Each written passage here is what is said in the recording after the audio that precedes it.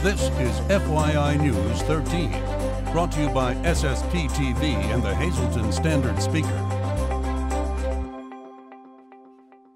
For your information, State Representative Tara Toohill speaks to our Lisa Sugart about some concerns she has regarding the Hazleton Area School District. Good day, friends, and welcome. Thanks for watching FYI. I'm Ken Cara, your local information tour guide, and I'm ready to get things going with our headlines from FYI and the Hazleton Standard Speaker. One state lawmaker is hopeful that additional state money will allow one school district in our area to bring back full-day kindergarten. Lisa Sugart has more. The state of Pennsylvania does have a budget. All it needs is the governor's signature right now. Here to tell us about it and also possible impact on the Hazleton Area School District is State Representative Tara Toohill. Let's start at the beginning. We do have a budget, and you tell me it is veto-proof. Correct. So we have an on-time budget that went through. Republicans and Democrats voted together in a veto-proof majority. So it's bipartisan, everyone's finally working together, and it's a veto-proof majority. So unlike a lot of the other budgets, the governor cannot veto it, and if he doesn't sign it, it goes into law within 10 days after the June 30th deadline when it went through. And the good news with this budget is there is an increase in funding for school districts, including the Hazleton Area School District. Yes, so from the state level, one thing that I always look at is if the state has the money and is able to, without raising your taxes, the state is able to give more money than ever before to Hazleton Area School District. And that's something I fight for because we have a lot of needs in Hazleton area and we want to make sure our children are getting what they deserve. We want to take care of our kids in the Hazleton Area School District. So right now we were able to get $1.8 million more than the year before. So it's an on-time budget. That money is going to be coming to the school district, and the school district, most of the crisis financially that the school district is having is due to the increasing pension costs because every year they just skyrocket. So every year we give more money to education from the state level, and every year the pensions as well are going up. So that's one of the biggest cost drivers that we're up against is the pensions. One thing is with the cut to kindergarten, cutting kindergarten in half, I am completely against that, and I'm going to be working with the school district officials to turn the bus around and try to get it so that we can have full-day kindergarten as we've been having for as long as we can remember. Well, the school board did vote to cut the kindergarten and also to have a 4-day week during December, January, and February. So what's been the feedback you've been getting at your office because of those cuts in the district? We have in the hundreds people responding on our Facebook, on Twitter, on email. We're available and through the newspaper, through comments, people are writing, and we're getting all of that feedback. People do want to ensure that we keep full-day kindergarten. And some people, the naysayers, say, well, these parents have these kids, they should babysit your own children. But kindergarten is not babysitting at all. Kindergarten, for many children, these children have had no early learning whatsoever. They cannot spell their names. They don't know their ABCs. And to put them back another year, even farther, is detrimental to them. And the money that you spend now in pre-K, which includes kindergarten, the investment that you make in a child in kindergarten is that child later on is going to cost you less money in the school district. And instead, if you don't spend the money now, you spend more on special education for that child and more for English as a second language on that child for ESL costs, behavioral costs, juvenile delinquency costs, criminal costs, all as that child goes into adulthood. So that investment now in kindergarten is vital, and it is definitely something that protects our youth from becoming a later at-risk youth and an adult that's a problem in our society. Okay, and finally, you're planning to meet with school district officials in hopes of changing this? Yes, so we've been having multiple conversations. I've conferenced in to their executive board meeting. We are trying to meet as many of the officials this week as possible because it was a vote that they're saying they did not want to make. They felt like they're upset that they had to make that vote. And if we can turn the bus around, looking at the funding now that the state's giving, and any way that I can help try to remedy this. We're going to try to do. State Representative Tara Toohill will keep you up to date on what transpires with the Hazleton Area School District. Thank you very much, Lisa. In other news on this Tuesday, he served the city of Hazleton for more than a decade, and sadly, the Hazleton Police Department announced that its beloved canine Grizz has died. According to police, Grizz died on Friday after undergoing surgery and from medical complications. Grizz, whose badge number was 11, was assigned to the patrol division and assigned to Corporal Kirk Wetzel. The 11-year-old German Shepherd was cross-trained in patrol and narcotics detection. Corporal Wetzel says, quote, Grizz was an outstanding partner and companion. His absence will be a tremendous void, unquote. A plaque is being made to honor his service at a ceremony where his badge and ID will be retired. Grizz had been with the city's force since November of 2005. His end of watch was on July 1st, 2016. In other news, it was a busy holiday weekend in downtown Hazleton. The monthly First Friday event featured the Freedom of Speech Tour. It all started at the Standard Speaker and made its way here to our SSPTV studios. We were thrilled to show off our studio and have a little fun at the same time. We let some people on the tour read some scripts and see the magic of green screen technology as we all beamed up to the bridge of Star Trek's classic USS Enterprise Bridge. Hello and welcome to the First Friday Freedom of Speech Tour. Hey, good evening. The City of Hazleton will host a July 4th celebration on Monday. You were at the Standard Speaker so far. What did they tell you at the Standard Speaker? What did you kind of learn so far? Yeah, we got the whole complete history from some very knowledgeable people, and we got some visual education on how it goes down, how they put the paper together, and distribution. How important do you think the local media is? A lot of people talk about the internet, these bigger things. Do you think it's still vital for places like this and the Standard Speaker to be doing what we're doing? Well, sure. I think there's plenty of people who actually read print paper in this town. So I would say here more than anywhere else. Should do all serious interviews on the bridge of the Enterprise. Special thanks to Max Garcia from Telecaribe, another stop on the tour, for coming to our studio and talking with us. Well, coming up on FYI, I'll tell you about tonight's Little League All-Star matchups and show you the second part of my interview with the Scranton Wilkes-Barre Rail Riders Business Development Executive, Russ Kanzler. After this break, Lisa Sugart has information on how you can take a lap around the Pocono Raceway this weekend in your car, or 100 of them. Stay tuned.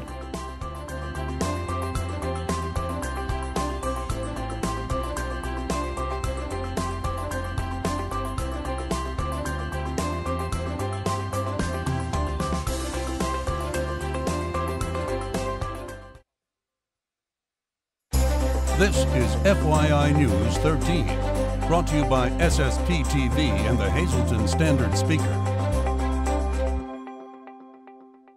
Camp is a great part of the summer for kids, and thanks to Brandon's Forever Home, foster children and kids up for adoption in our area are having a blast this summer.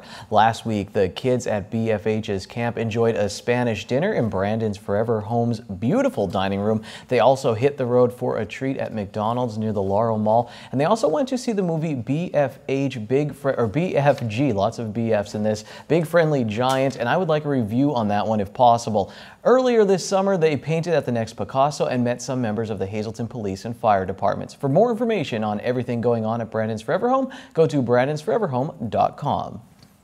This Thursday, the American Red Cross is teaming up with Pocono Raceway for what is the 11th annual blood drive held at Pocono Raceway. Here to tell us all about it is Dave Skutnik. He is the Regional Communications Manager for the American Red Cross. Dave, this is kind of a fun way to donate blood. It sure is. It's a really cool event, Lisa. It actually kicks off with what we call our Ride for the Red, and that's an event where you get to drive the Tricky Triangle. So the same track that the NASCAR guys and the Indy guys all drive around, you, for just $10, get to show up at the track and you get to take your car one lap around the Tricky Triangle. That is really cool. Wow, I want to do that. Definitely. Stop on by, and you can do as many laps as you want. It's just $10 per lap, and we've had some people come out and hand us a $100 bill and just say, let me just keep going. And they folks show up in sports cars, Corvettes, Mustangs. We get some really neat, some of the older cars that guys just kind of cruise around on the weekend, and they're like, you know what, I want to take my Mustang out on the tricky triangle. So they do that. So it's a really fun event. And then after you do the Ride for the Red, you can come over to the grandstand area, and that's where we'll be holding our blood drive. And this is one of the biggest blood drives for the Hazleton and Pocono area. It's there at Pocono Raceway, and we're actually going into a significant blood shortage here at the Red Cross. So really critical that we get everyone out to donate this Thursday. All right, so now if they want to donate on Thursday, do they have to make an appointment? Do they just show up? What do they do? We urge everyone to make an appointment. That makes it easier for us to kind of spread things out, so we make sure we get you in and out quickly. The whole blood donation process takes about an hour. The actual blood donation is about 10 minutes, so it really doesn't take long. So 1-800-RED-CROSS, or visit our website at redcrossblood.org, and you plug in your information there, and you can make an appointment, and we'll give you that window so that we can get you in and get you out, and make sure you get that time to get on the track as well.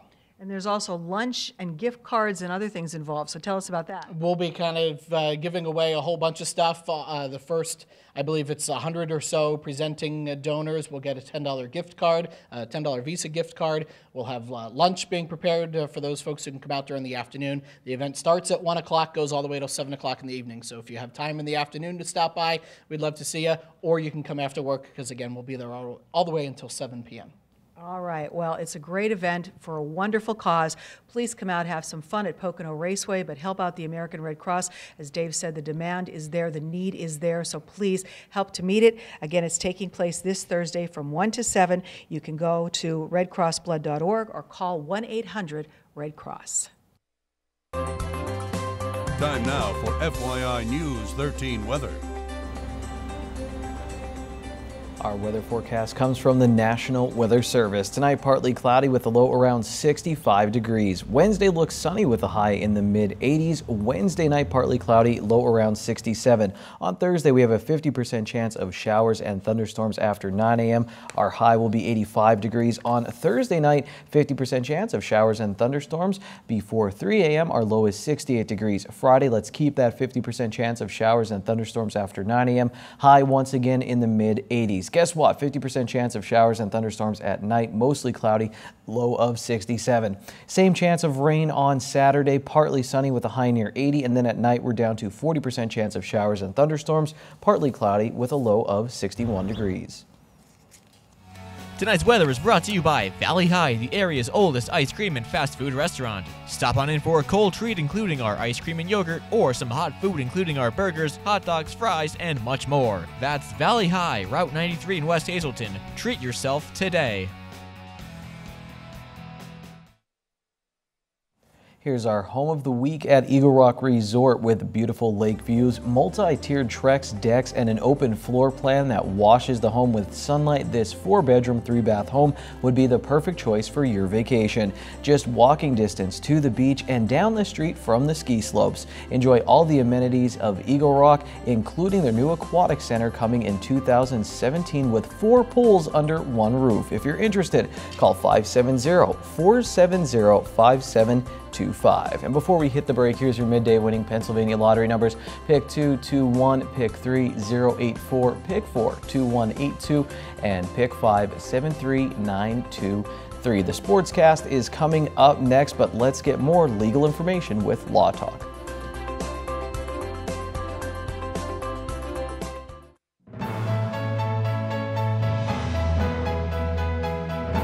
Hello again and welcome to Law Talk. Today we're going to talk about another part of our auto insurance coverage. It's a very important part, a part that you don't have to buy, a part that you're not required to buy by law, but it's a part of the coverage that we think is very important, and that is uninsured motorist coverage and underinsured motorist coverage, and Alexis will tell you about that.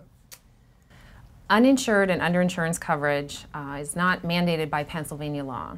So if you're filling out your insurance paperwork, you're looking to get insurance for a vehicle, you're not mandated to get the un- or underinsurance coverage. We strongly advise our clients to get the un- and underinsurance coverage for several reasons.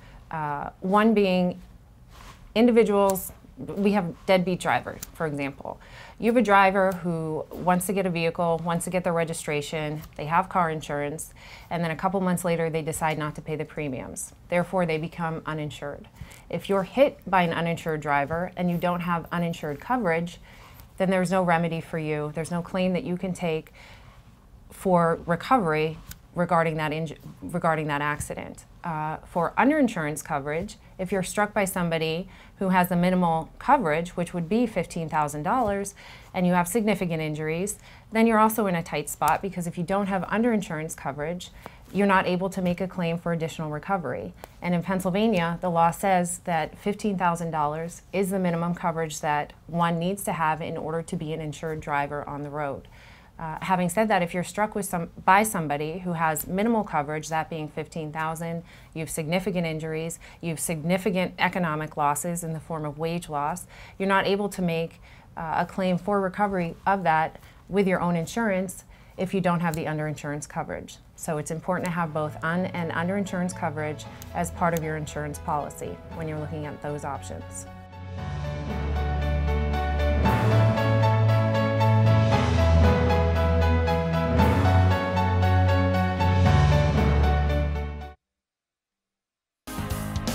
This is FYI News 13 Sports. The fireworks continue down the valley tonight in the District 18 11 and 12-year-old Little League tournament. Let's get you caught up on everything with the FYI Standard Speaker scoreboard. Valley East will host Valley West in the winners bracket final at Valley East Field at 6 p.m. The East Siders have scored 33 runs in 3 games so far, and the West Siders have put up 25 runs in 2 games. Whoever loses this game will face the winner of Tamaqua and Franklin Township in the losers bracket on Thursday, and then everything will be set up for the championship round this weekend. In District 24, Ashland is our only local team right now to have a spot clinched in this weekend's quarterfinals after pool play.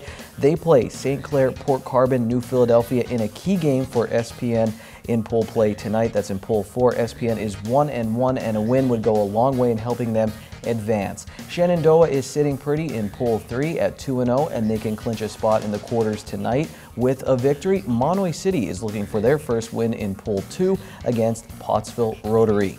Joe Madden and the Cubs, they busted out of a 4-game losing streak on the 4th of July with a 10-4 win over the Reds. They have 6 games left until the All-Star break, and they have a 9-game lead over the Cardinals in the NL Central.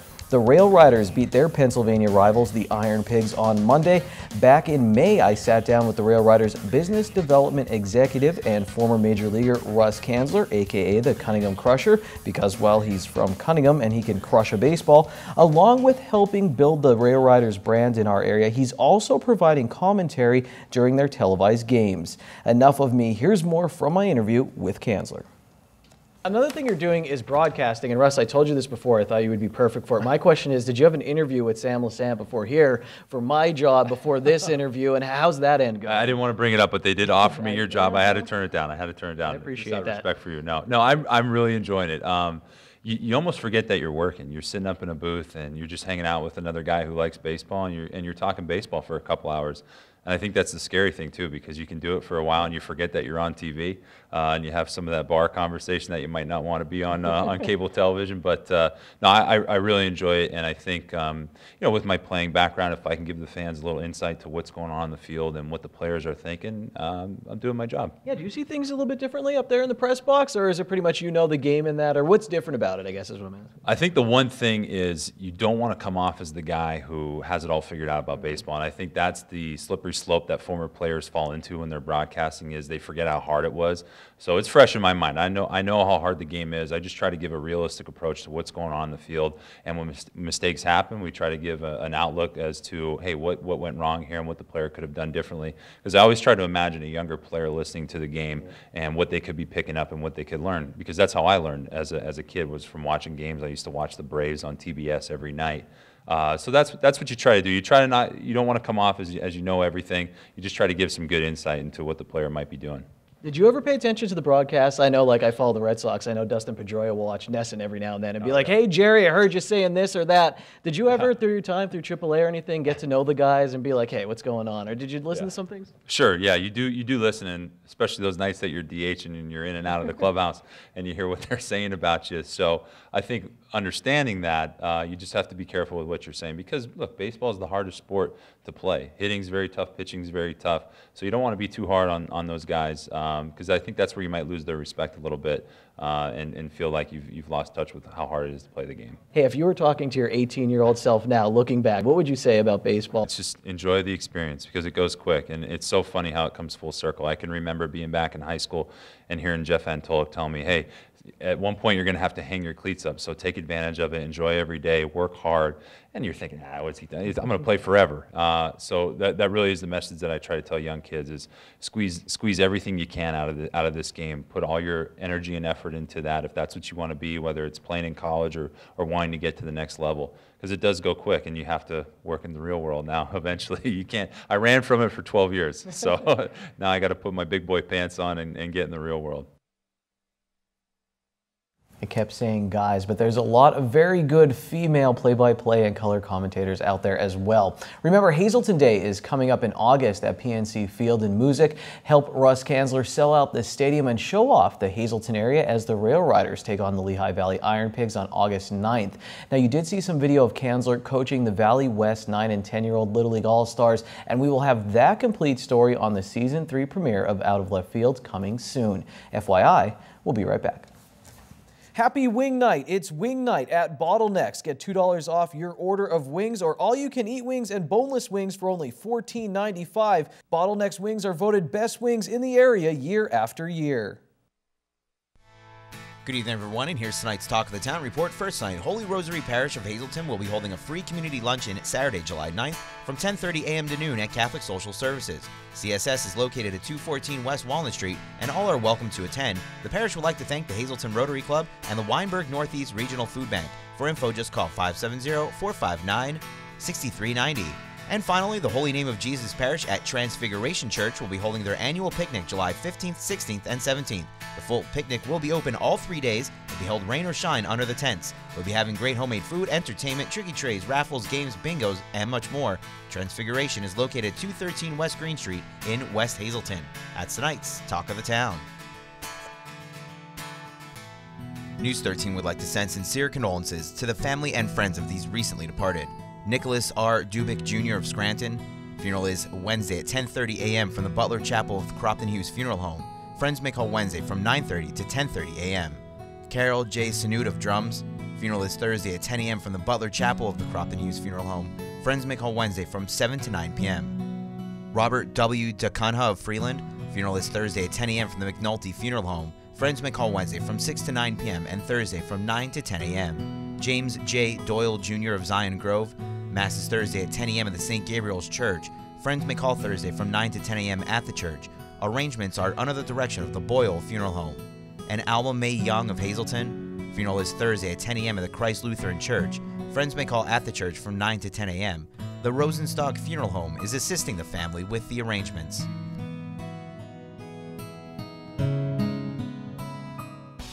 Attention pay-per-view subscribers, if you see your name right now on News 13, you'll have 13 minutes to call in and win a free movie from Service Electric Cablevision. Our winner tonight is Bonnie Boyer of New Ringo. Bonnie, if you're watching, give us a call, 570-455-7267, extension 104.